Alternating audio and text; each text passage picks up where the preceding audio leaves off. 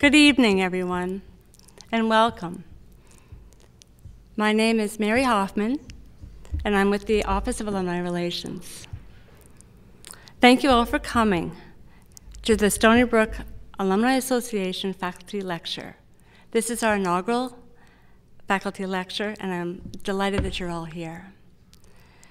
We're also delighted to host Stony Brook's distinguished professor and chair of the Molecular Genetics and Microbiology Department and founder of the Center for Infectious Disease, Dr. Jorge Benach.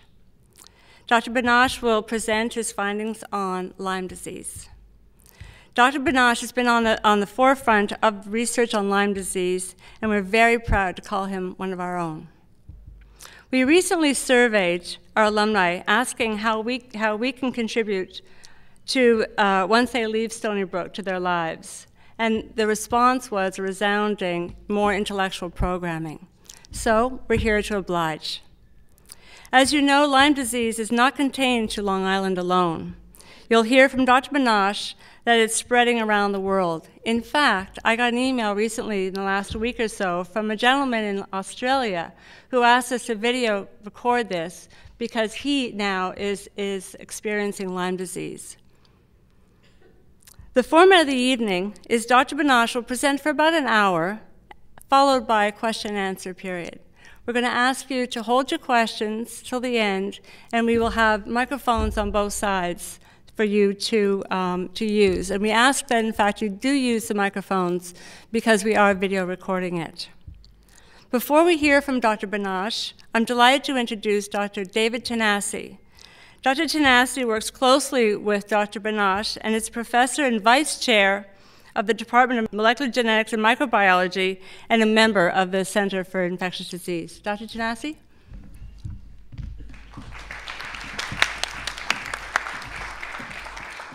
Well, thank you very much, and it's a real pleasure to welcome you here today and to introduce Dr. Jorge Benach to you and to introduce his talk about Lyme disease. So I just wanted to give a little background and history of Dr. Benach's work at Stony Brook and how he came into the Lyme disease field. So Dr. Benach got his start at Rutgers University, where he got his PhD degree in microbiology. And then he took a fellowship at the National Disease Laboratory, the Rocky Mountain Laboratory in Montana, where he started working on tick-transmitted diseases. And he worked on a bacterial pathogen called rickettsia that causes a disease called Rocky Mountain spotted fever. And he did this work with a prominent researcher named Dr. Willy Bergdorfer. And following these studies, he became a research scientist back here in New York State with the Department of Health. And in 1976, took a position here at Stony Brook University. And that position was actually to start looking at an outbreak of Rocky Mountain spotted fever, again, a tick-transmitted disease, here on Long Island. And this was just after the time that Lyme disease was really formally termed or coined defined as a disease. So this, of course, in 1975, the disease was defined as the outbreak in Lyme, Connecticut. And so Jorge began working here on Long Island on Rocky Mountain spotted fever. And then in the late 70s, he also began working on an outbreak of another tick-transmitted disease on the east end of Long Island called babesiosis. And what Dr. Benach noticed was that there was often symptoms of Lyme in the patients that had babesiosis. And so they began to thinking that maybe there was a co-infection, that maybe the ticks were also harboring this Lyme agent. And so in a really seminal set of papers and studies in the early 1980s, Dr. Benach and his team first worked to look at ticks that he isolated out on Shelter Island, actually, and examine the contents of these ticks with his colleague, Dr. Bergdorfer at the Rocky Mountain Labs, and identified a novel, very interesting corkscrew-shaped spiral bacterium called, that has been since named Borrelia burgdorferi, after Bergdorfer. And he showed that this novel bacterium was present in the ticks. And then in the following year, he did, in a study published in the New England Journal of Medicine, he isolated from the blood of patients here on Long Island with Lyme this spirochetal bacterial agent. And then the following year after that, he showed that the reservoir where this bacteria exists is in the mouse population. Again, work here on Long Island. And so the mice transmit it to the ticks, and then the ticks can transmit it to the people. And so over the years, Jorge has done, again, seminal work to define this disease. with now close to 200, approximately 200 publications on this area. And he has, of course, risen through the ranks here at Stony Brook University. As was mentioned, he is currently the director of the Center for Infectious Diseases here at Stony Brook. He is the chairman of the Department of Molecular Genetics and Microbiology, and has received many honors, which I will limit to a few brief highlights, including named Distinguished University Professor here at Stony Brook. He has received a Merit Award from the National Institutes of Health. He has served on the Advisory Council for the National Institute of the Allergy and Infectious Diseases, and he has been appointed to really prestigious academies of science. So these include the Infectious Disease Society of America, the American Academy of Microbiology, and the American Association for the Advancement of Science. And finally, before bringing him to the stage, I just want to say that he's not only really been a great scientific presence, but he's really been a great presence here at Stony Brook, contributed in many ways to advancing the mission of Stony Brook University. And as I like to say to him often, he really is a true treasure of Stony Brook University. And I hope you'll join me in welcoming him to the stage.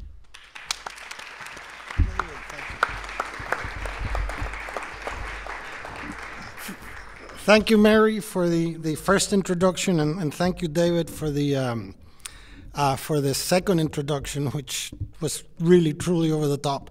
But when he calls me a treasure, he's not serious. He's joking. And I think that's fine, because it's probably accurate that he should be joking, and the treasure thing is sort of an inside joke at this stage. So again, thank you all for coming.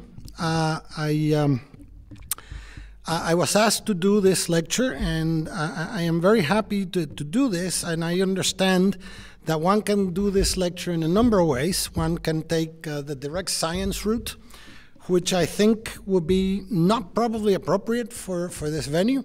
So what I tried to do was just, in this hour that I have, is to try to get you to understand what are all the parts of this disease. And this is the title of the talk, is Lyme Disease is on the Rise.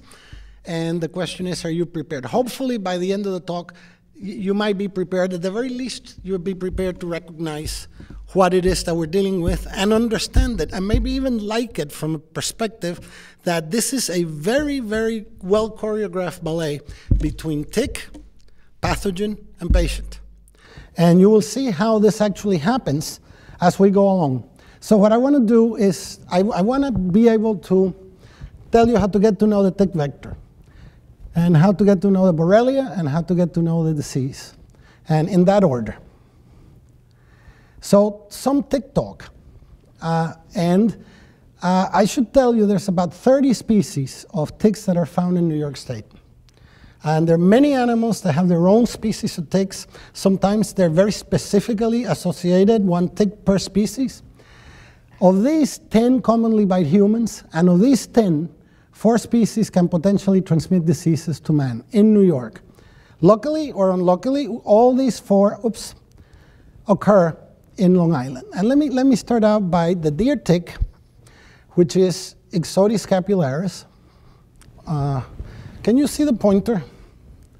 It's okay. So this is a so-called deer tick, and this is the tick that transmits the Borrelia and gives you the Lyme disease. But this is also the same tick that transmits the Babesia microorganism. This is, as David alluded to, a protozoan disease, a hemoprotozoan disease that looks very much like malaria. And instead of being transmitted by a mosquito, it is transmitted by this tick. And then there's another one yet, another organism, which is called Anaplasma phagocytophilum, a very, very recent identification. It was identified in the last decade. And this is an organism that actually does a very, very, very unique trick. It inhabits neutrophils.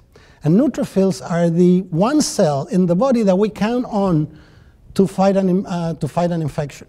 So these 3 organisms, the Borrelia, the Anaplasma, and the Babesia, can all be transmitted by this tick, sometimes singly, most often singly, I should say, sometimes in pairs, and in some instances that have been known in the literature, in triples. So this tick is a potential time bomb. The other tick that I want to talk about is the American dog tick, much larger than the deer tick. Most of you probably recognize this tick. This is brown, and this one is a red brick color. This one has long mouth parts, this one has short mouth parts. And this is the tick that has been in Long Island since time immemorial. This is the tick that transmits the rickettsia. There are some historical accounts of outbreaks of Rocky Mountain spotted fever associated with this tick way out in Montauk, in an area where the Rough Riders of Teddy Roosevelt came back from the tropics to take a rest in this area. And this is how much long ago we knew about this tick and the rickettsia. The Lone Star tick is also of great actual interest. The Lone Star name comes from the fact that there is what appears to be a lone star on the dorsum of the tick. But it also takes the name from Lone Star because this tick actually came from Texas. And for whatever reason or reasons, this tick has invaded the Northeast, particularly New York, and gone all the way to Maine.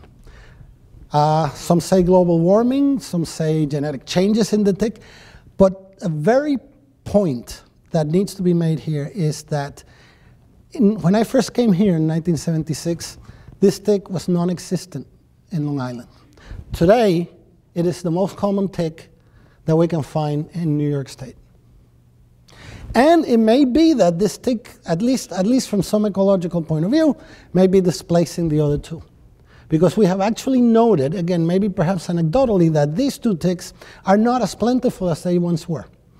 So this invasion of this tick is a very intriguing situation, and one that we could probably spend another hour talking about.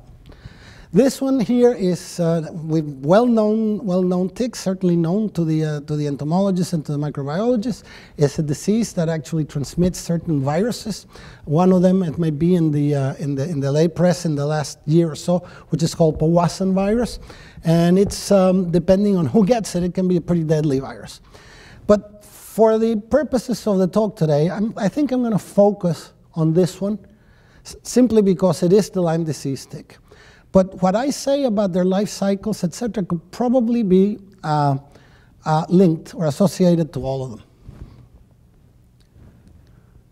So how do we come in contact with a tick? And this is an old experiment that we did.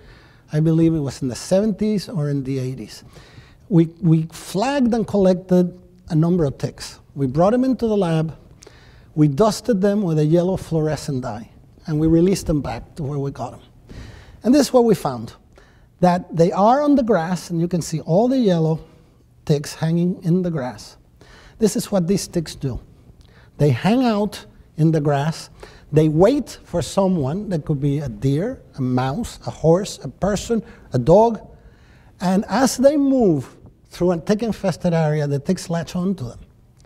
And then they move up into the body, and very often, this would explain why we would see ticks that are in the ears of dogs, in the ears, for example, in horses, and usually in people around the head area. But this is the behavior of the tick, and it's very, very unique behavior. But it's not an active behavior. Ticks don't chase after you. They wait and wait and wait until patiently somebody comes along that they can actually latch onto and do what they need to do. And this is not easy. I would say probably 95% of all the ticks never go anywhere waiting for somebody. So we keep reducing the population of ticks that are actually actively transmitting organisms, and maybe making them better and better at it, because we're actually reducing the number of encounters between patients and ticks. And this is, again, a close-up of the way they look. This is the ixodes in vegetation. Again, they wait, and they don't move around very much. They come out when it's sunny. It's easier to get a tick when it's sunny out than when it's raining or when it's cloudy. And I think that has to do with just general relative humidity. The ticks actually like humidity. And here's a tick. And this is what's called a questing behavior. This is not on a grass. This is on another type of vegetation. It finds a host and it attaches to it. They do not fly or they do not drop out of trees. And this is how we encounter them. And now this is a scanning electron micrograph of the Ixodes tick. And I'd like to point out that tick is not an insect. Tick is an arachnid, and the closest relatives to a tick are spiders. And you know they're an arachnid because they don't have a head. They have a cephalothorax, the mouth parts, and the cephalothorax, and they have the abdomen. And I like to contrast that with an insect, a true insect. For example, take the mosquito, another blood-sucking arthropod that has the antenna, the head, the thorax, and the abdomen, and of course the wings. But not all insects have wings, so the wing in itself is not a characteristic of separating the two. But one is an arachnid, the other one is an insect. And they're both hematophagous. This one, as we all know, is the usually associated with malaria, transmission of such things as West Nile fever, dengue virus, and others. And now this is the family of ticks. And what we see here in this photograph is a sesame seed, a poppy seed, the head of a pin. This is a millimeter ruler up here. I could try this. And then now we look at the family per se. We start out with the female. Most tick species, the female is usually larger, sometimes twice as large as the male. The female feeds, the male does not. The sole purpose of the male is to mate with the female so that the female can lay a batch of eggs.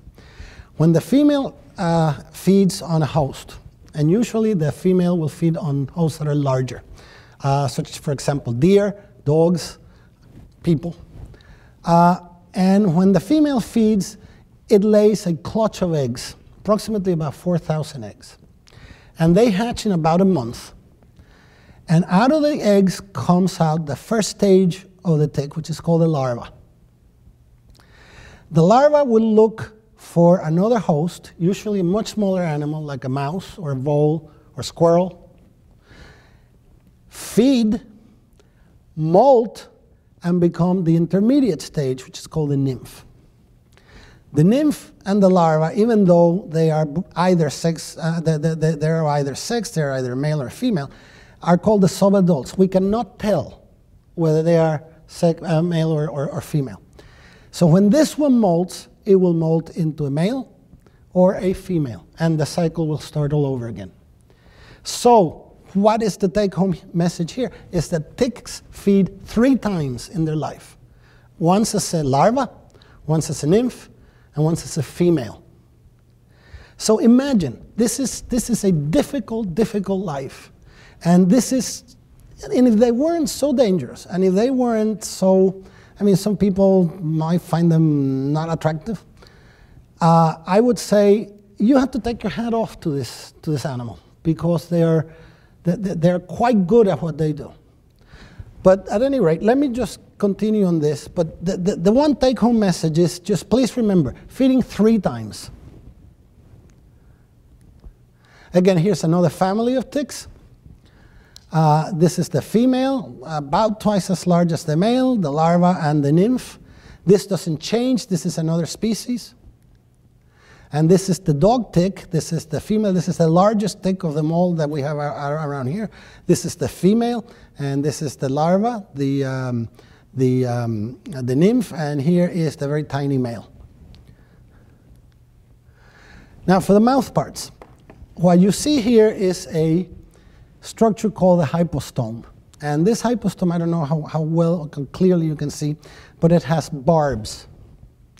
So when the tick drives these mouth parts into the skin, it goes all the way to the deep dermis. And the tick can actually retract the barbs. So when the tick is ready to stop feeding, it can retract the barbs. But if you want the tick to retract the barbs before the tick is ready, you will get a chunk of skin, because that's associated with all the, how many of you here have actually seen and taken a tick off your skin? So fundamentally everybody in this room. So you know what I'm talking about. You get the chunk of skin. Or worse, sometimes you can leave the entire cephalothorax in the skin. And you have to wait until it's actually repelled. But this is what happens. This is the mouth parts of the ticks. And it is the anchoring structure, but it is also a straw. Through this canal, the tick can actually spit into the wound and suck the blood. So by definition, a tick sucks the blood and it spits into the wound. They need to be done almost simultaneously, because otherwise the tick will not be able to feed. But more on that.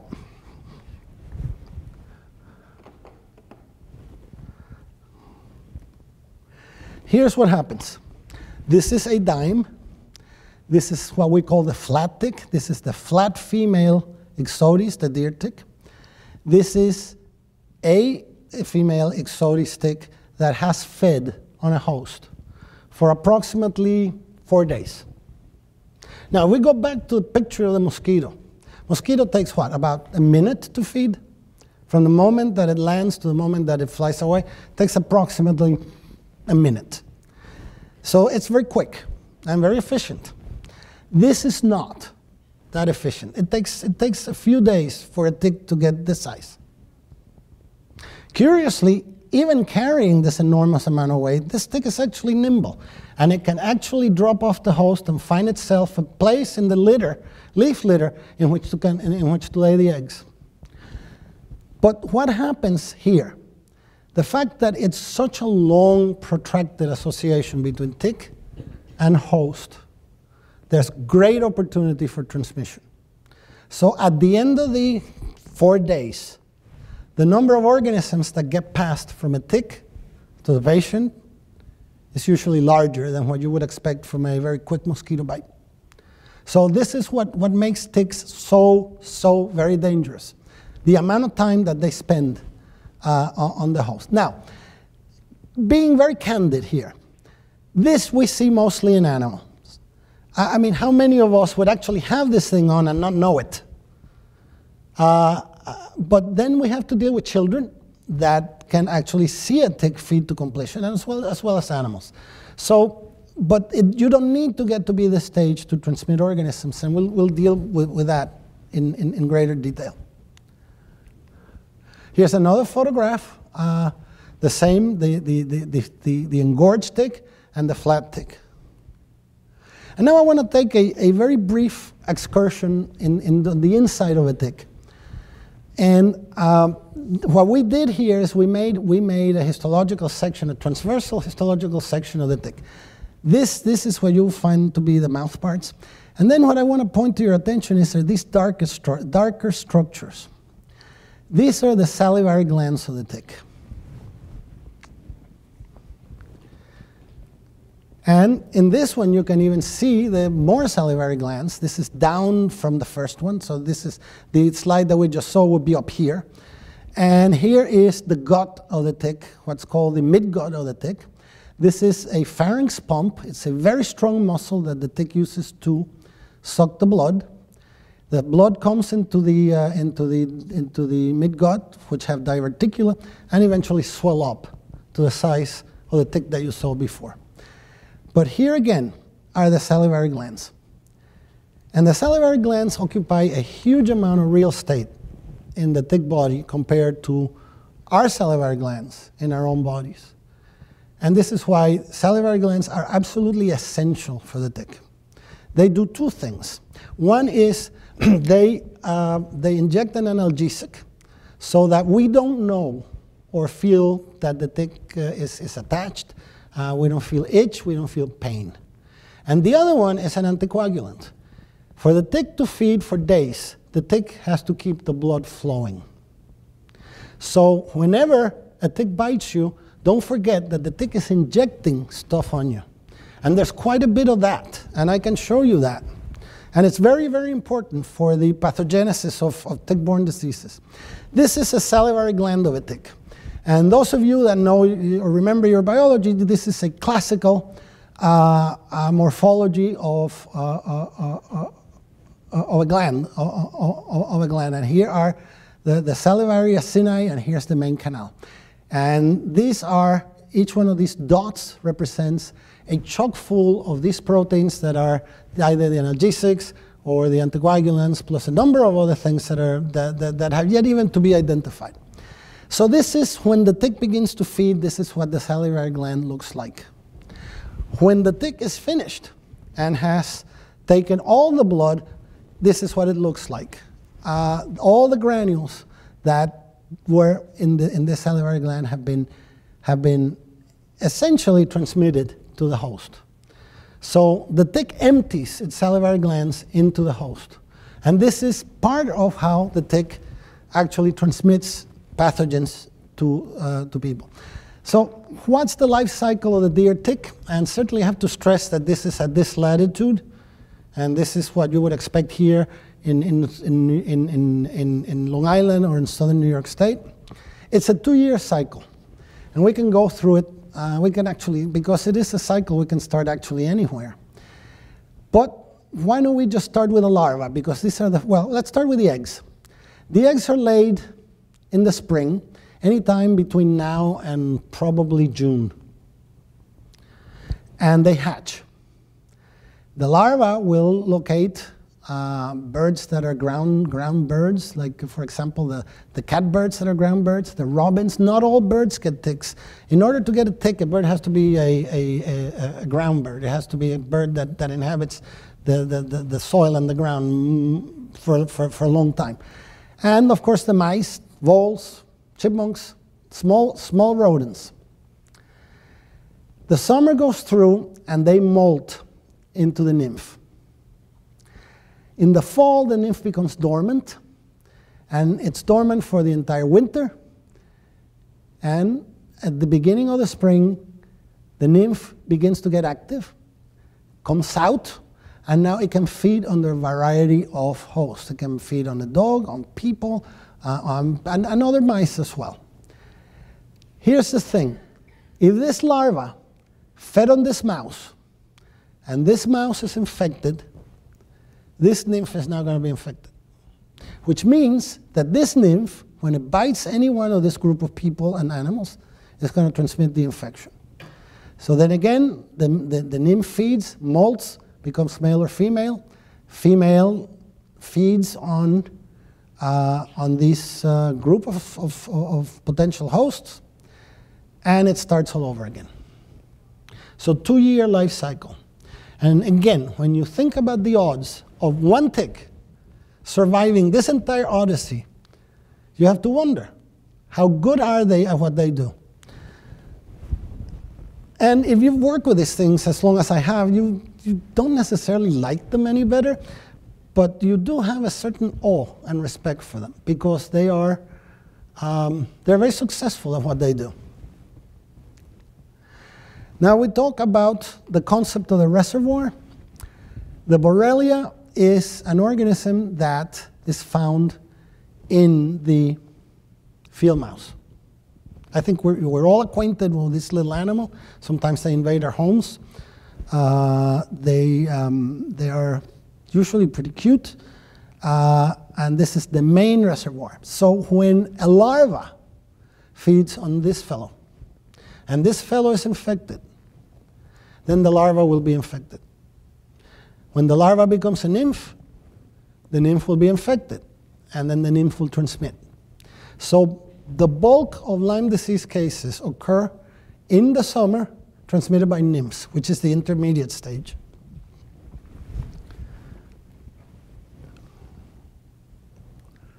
And just to, again, remind you, the most common for the larvae and the nymphs are the field mice, the rodents, and the adult ticks. The female usually will seek a deer. Caveat here, even though we call it a deer tick, the deer is not responsible for the Borrelia. Deer don't get Lyme disease. They might get exposed to the Borrelia, but they don't get it. So deer are important for the life cycle of the tick. This guy is important not only for the life cycle of the tick, but for the life cycle of the Borrelia. So even though we talk about the deer tick and everybody says, oh my God, we got so many deer. Well, yes, of course, deer are responsible for the ticks. And it goes without saying that if there's deer, you're probably going to have ticks. But just before you ascribe any blame, remember that these guys are only responsible for the ticks, not for the Borrelia.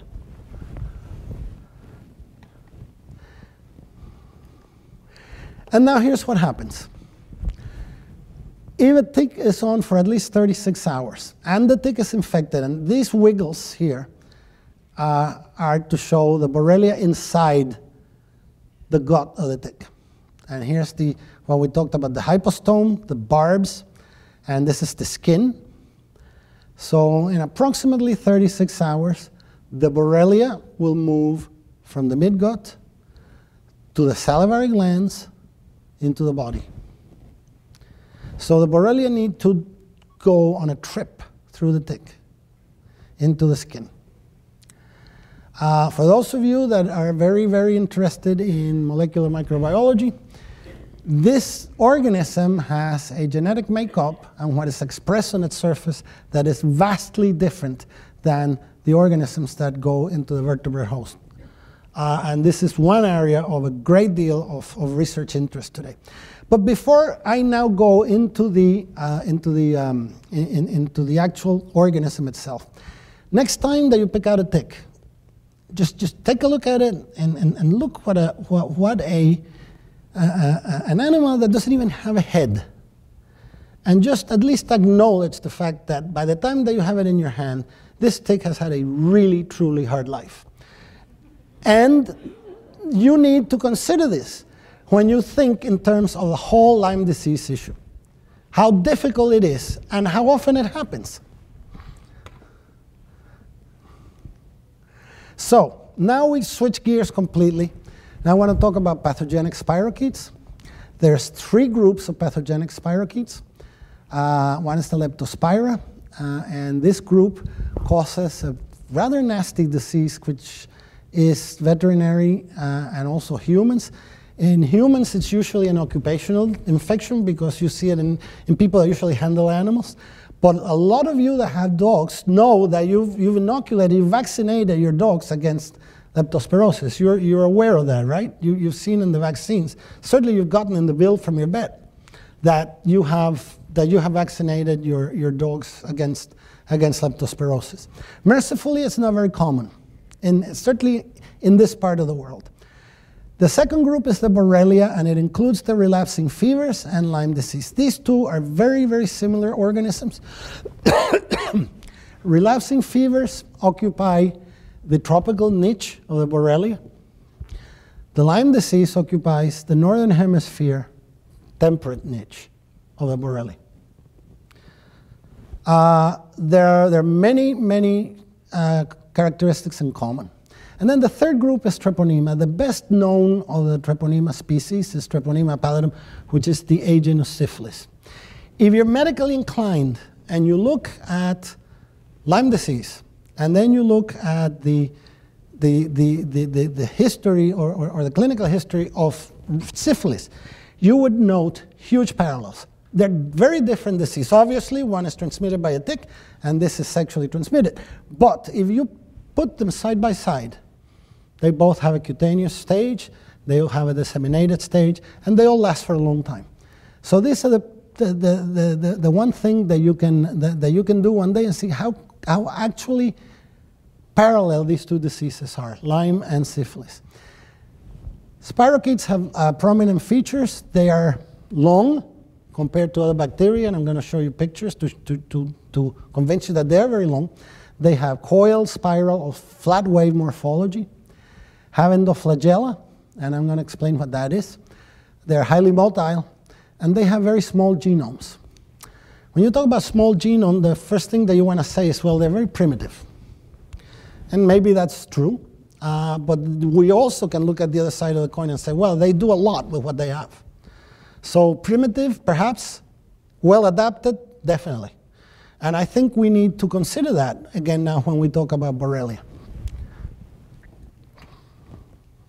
In fact, the smallest genome in the bacteria is that of Mycoplasma, followed by the Borrelia.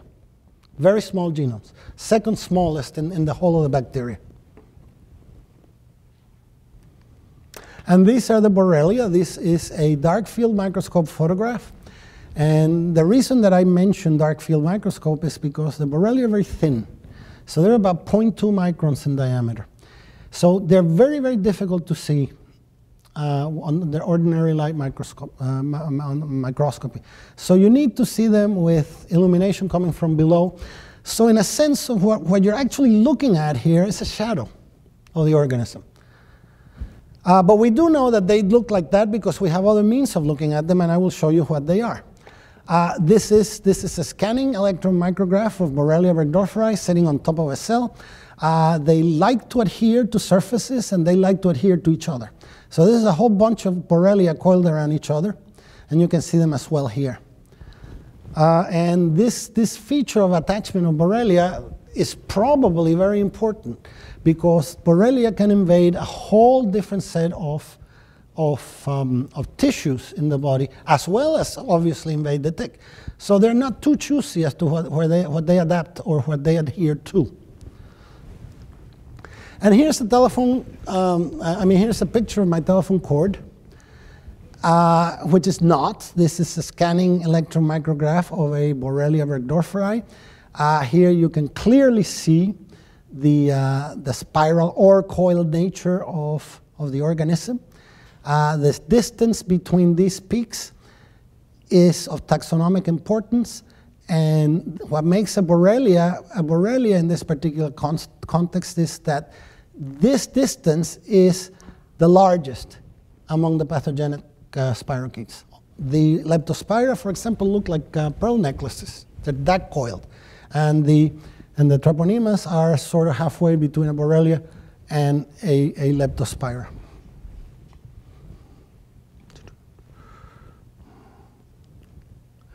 And here is a cross-section of the Borrelia. This is magnified approximately 250,000 times. And I stress the fact that from here to here, the diameter is very small. This is what's called the outer membrane of the organism. This is the cell of the organism. This is the thin cell wall. And this is what's called the protoplasmic cylinder, or part of the cell. Much of what you have in here is the DNA, the nucleic acid of the organism. And unique to the spirochetes are these structures, which you can see in cross-section. These are the flagella.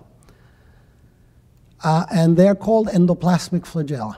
And they're inside the organism. So when you see an organism that's moving, they move like a corkscrew. They don't seem to be going anywhere, but they're very, very motile.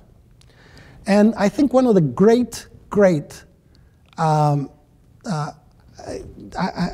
guess experiences in microbiology is to see these organisms moving in a preparation of blood, because they're very fast and they move in a manner that you say, well, my God, where are they going? They don't seem to be going anywhere, so why are they moving so much? Seems almost a waste of energy, but it's what they do, and it's unique to spirochetes.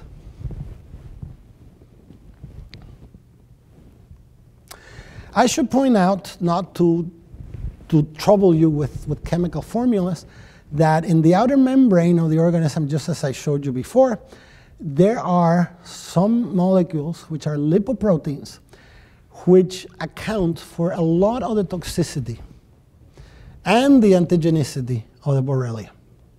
Very often we call them outer surface proteins. One of these, some of you that are familiar with Lyme disease might know that OspA, outer surface protein A, was the actual molecule that was used for a vaccine that's no longer in the market. These lipoproteins pretty much account at the molecular level for how bad these organisms can inflict damage. And how we recognize these lipoproteins is part of what Lyme disease is all about. And this is not a Borrelia burgdorferi. This is a relapsing fever Borrelia. And the reason that I put this slide in here is just to show you a comparative size issue here. These are the Borrelia, and this is in the bloodstream. One of the differences between Lyme disease and relapsing fever is that relapsing fever is an infection of the blood. Lyme disease almost never is. So if you look at these cells are red blood cells. These cells are 7 microns in diameter. And the spirochetes are 0.2 microns in diameter. So you see how actually thin they are and how very, very hard they are to actually visualize. So they're very small. And most importantly, they're extremely, what we call in microbiology, they're extremely fastidious. They don't grow well. For example, if I come down with a sore throat and I go to the doctor and the doctor takes a swab of my throat, makes a culture of the swab, and in approximately 24 hours he's got a beautiful culture of strep. And then he can say, well, you got strep throat. If we were to do the same thing with Borrelia, we would have to wait 30 days. In fact, Borrelia divides once, even in the strains that we have had in the laboratory for years. Borrelia divides once every 12 hours or so. Compare that to E. coli that divides once every maybe 3 or 4 minutes. So working with Borrelia takes a certain level of patience. And it does one nasty thing to patients with Lyme disease. We cannot use culture as the gold standard for diagnosing Lyme disease, because we have to wait at least 30 days, in fact, for a positive culture of the Borrelia to grow. So there are other ways that we can go around this, but the bottom line is they're fastidious, they do not grow well in culture. In fact, if you look at the spirochetes as a whole, Treponema pallidum, the agent of syphilis, has never, ever been cultured in the laboratory. So this is a feature of the spirochetes that is also very important to keep in mind. Okay, and again, before I had a video that I took in the lab of spirochetes moving, but for some reason I couldn't show it here. But I want to see if there's any way that it can be posted, and I'll talk to Mary about this, and when we can fix it, you can take a look at it.